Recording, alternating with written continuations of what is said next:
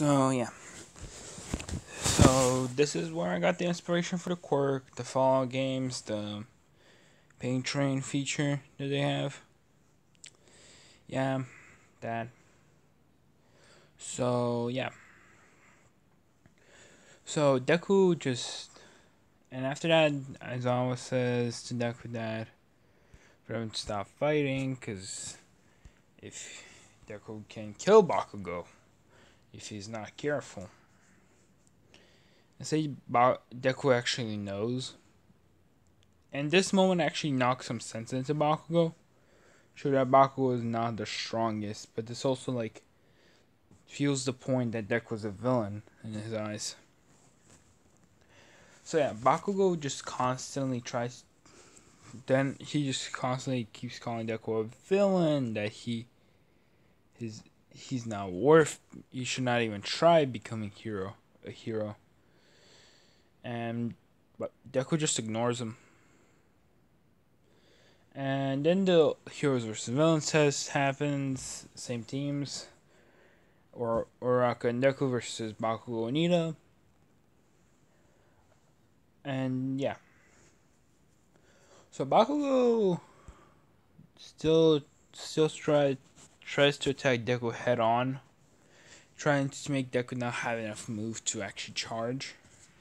But I'd say Deku, he actually gets almost attacked, but Deku actually punches Bakugo in the face.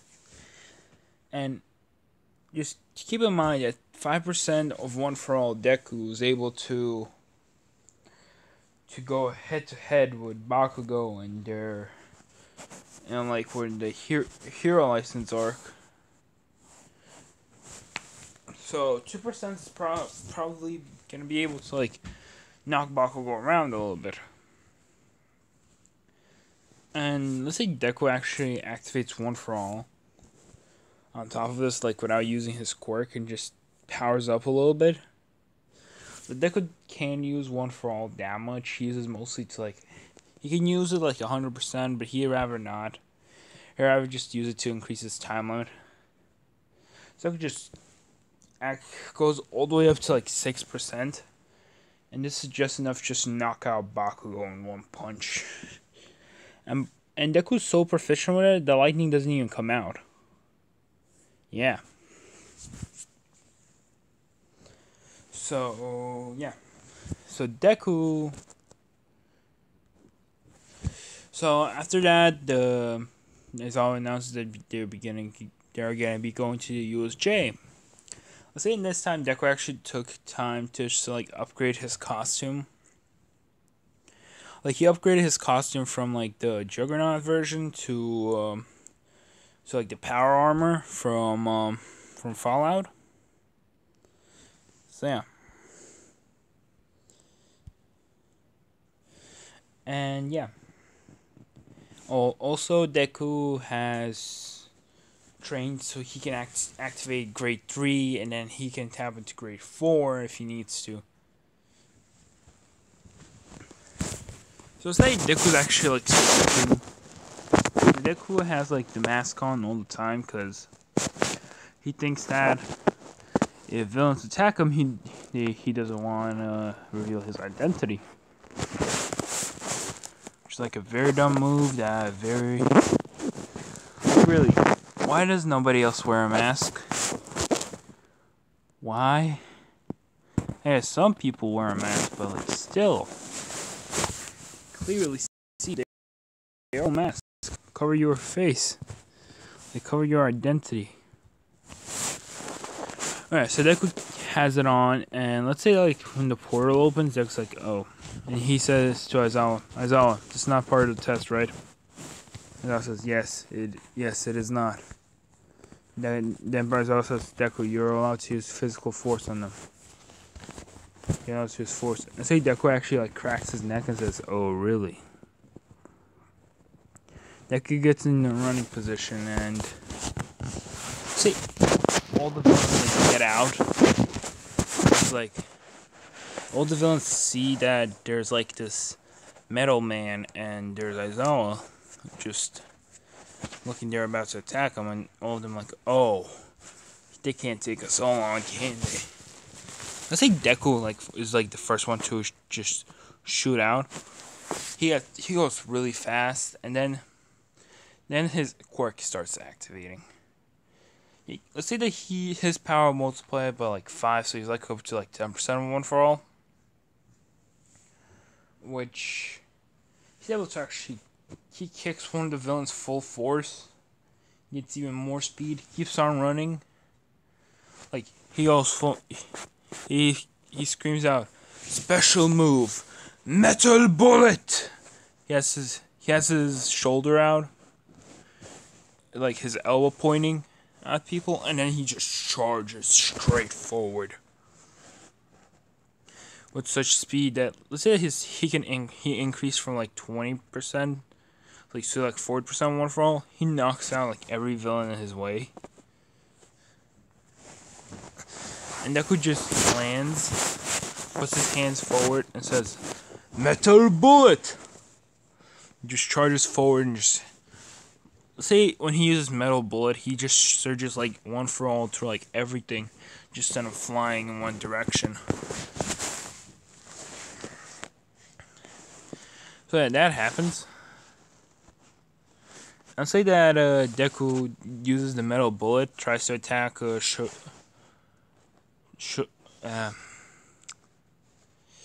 to attack the hand villain. I'll get his name later in the part, I hope. So yeah, he tries to attack the hand villain, but let's say that the Nomo actually intercepts. Same what happened with All Might, but he intercepts, and Deku sees that his attacks are not landing anything, and he's like, "Oh, this is not good. This is not good." Deku just dashes back. He says, "Metal bullet!"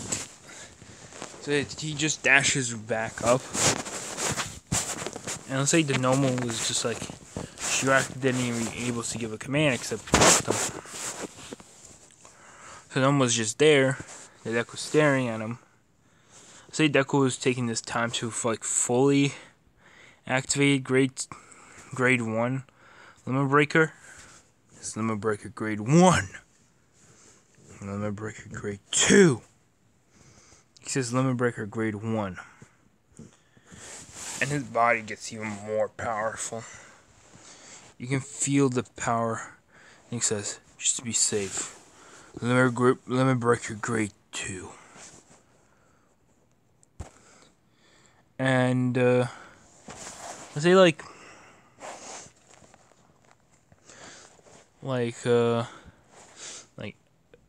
some sweat off Deku's mask just like slowly starts dropping to the ground. And like the moment it hits, both of them just start. Deku says, "Metal bullet!" And just goes full on, full speed, just directly at the Nomo. The Nomo gets hit, and his shock absorption doesn't work. It does work, but it's still 60% of one for all. It just cuts his hole right through him. And then blasts Shigaraki. There it is, Shigaraki. Told you I would have gotten it. So Shigaraki gets blown back. Just like get launched back super far. So Deku gets to another one of his stances, and then he just says, "Metal bullet!" And just like he dashes on top. And let's say the Nomo like regenerates, and it's like, and for this I'm gonna say that the Nomo also had like some kind of like Limit Breaker form, which you call when Nomo is already like super muscular, the Nomo can activate his super mode, which basically like muscular's ability, like the high end Nomo. Just like fully cover himself with muscle, so he's like even more powerful and even more fast. So he looks at Deku and says, and just screams out, just roars. Deku's taken aback by this a little bit, like, alright.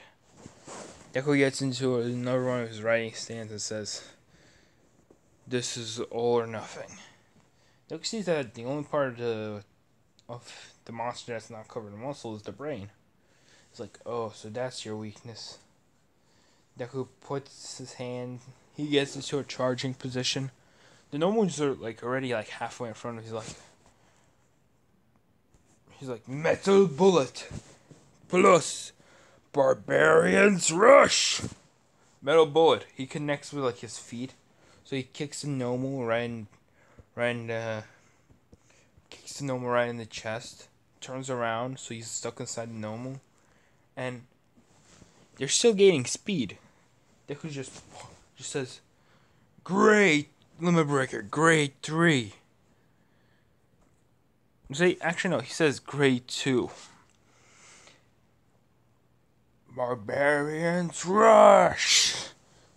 He just punches, no holding back.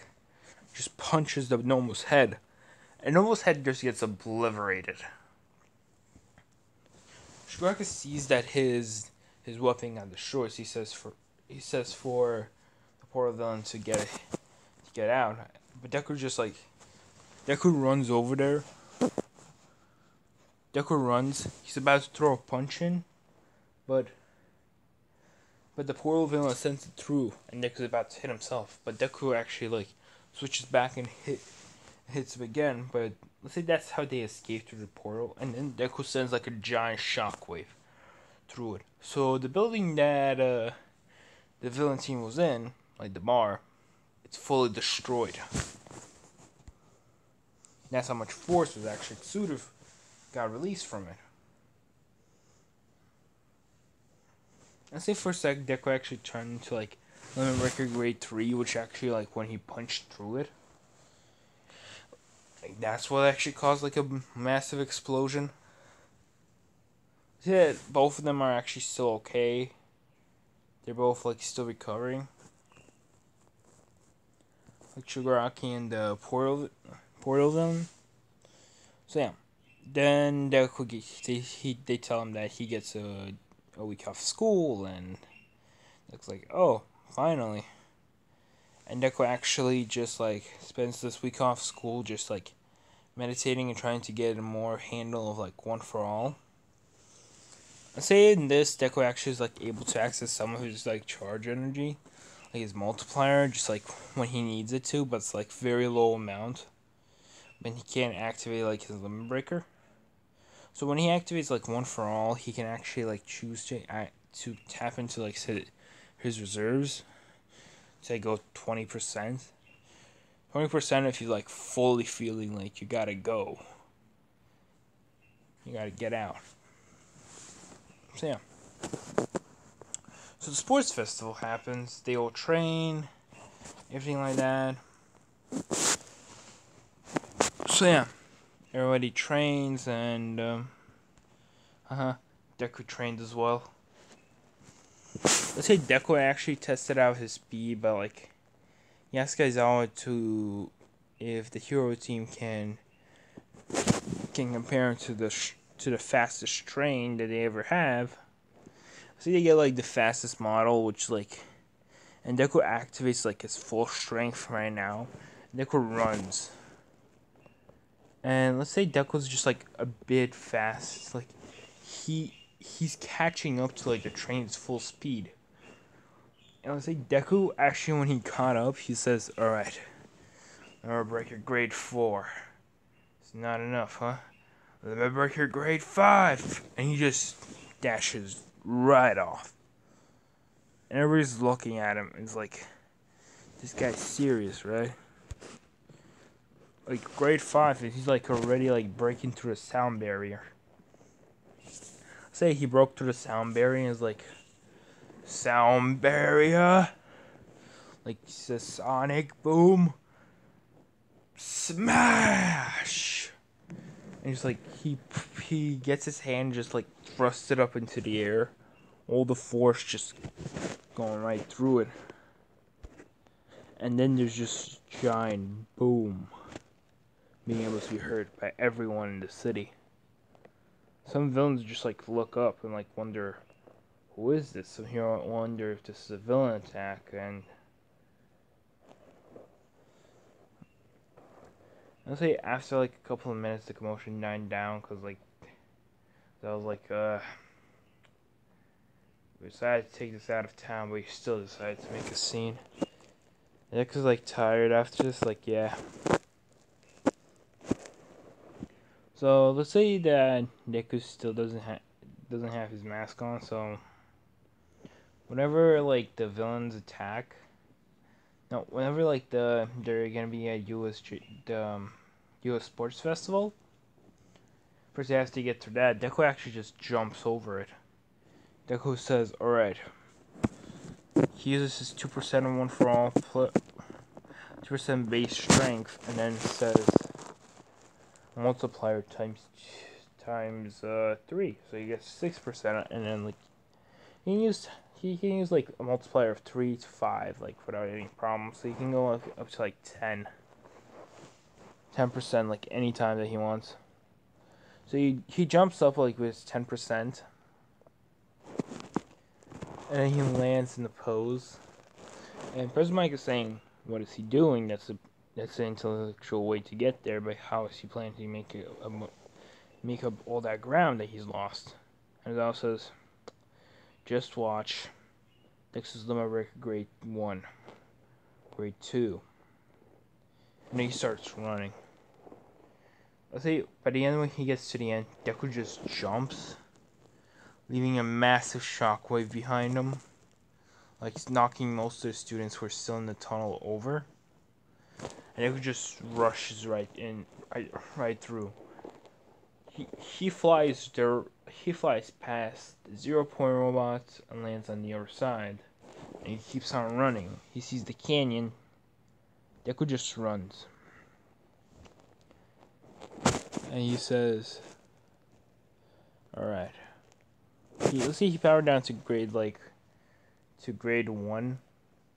And yeah, and he just went full speed from grade 1.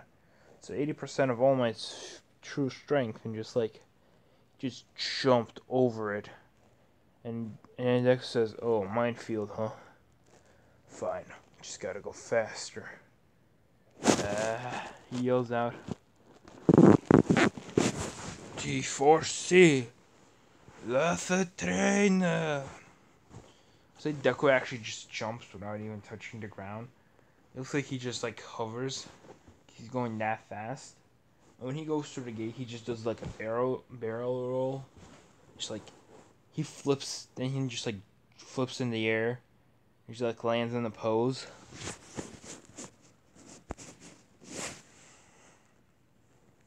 Like let's say that this happens, like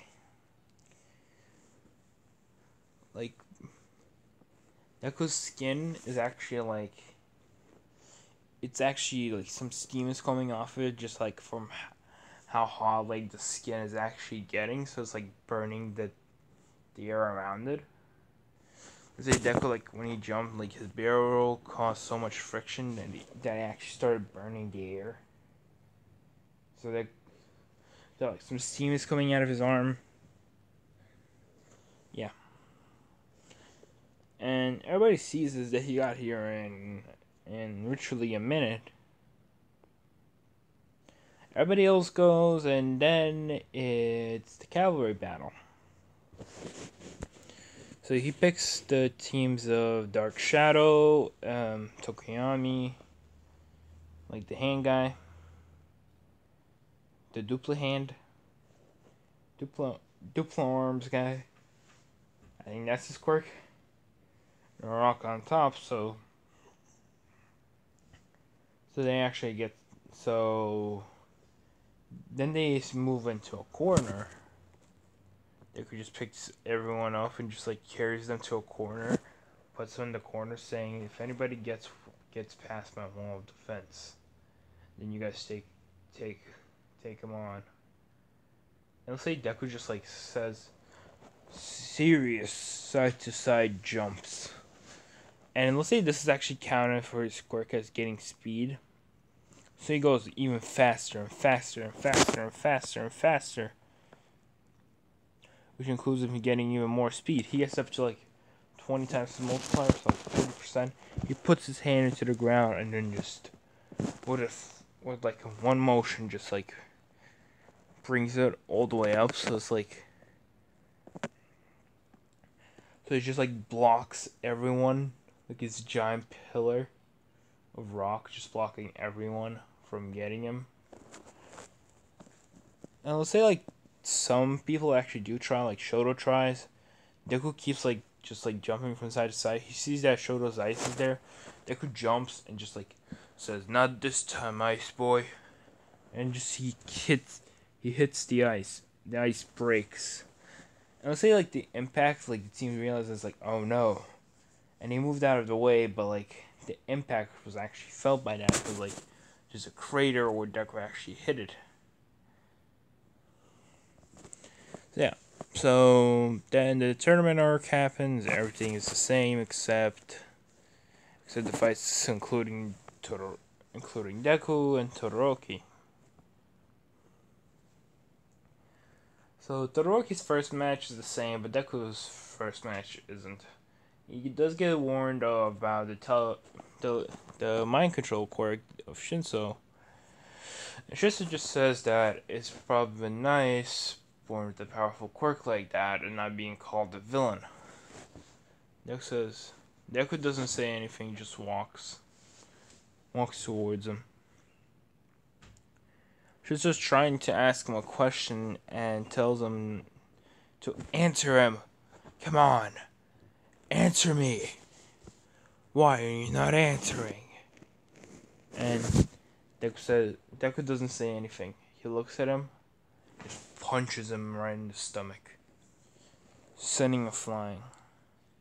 See, right before like Shinzo's about to fall, Deku grabs him by the collar and just punches him again. And just like throws him like towards the ring in the middle. And let's say Shinzo's trying to attack him.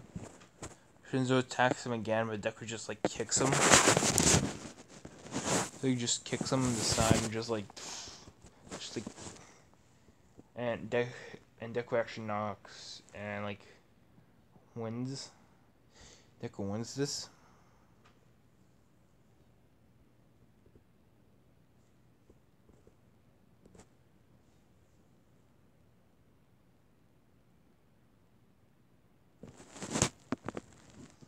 Oh, sorry guys for the silence.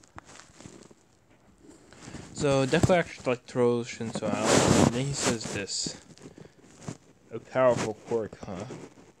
It is, but being called the villain because of your quirk, I've experienced that as well." And he says, "Your quirk is powerful, but it's restricted by the user, by you. You are weak. Your only way is to ask a question and answer. If somebody answers, it's under your control. But guess what? If nobody answers, then you're weak. There's no way you can fight back." And yeah, that's where I'm gonna end part 3. So, see you guys. Bye.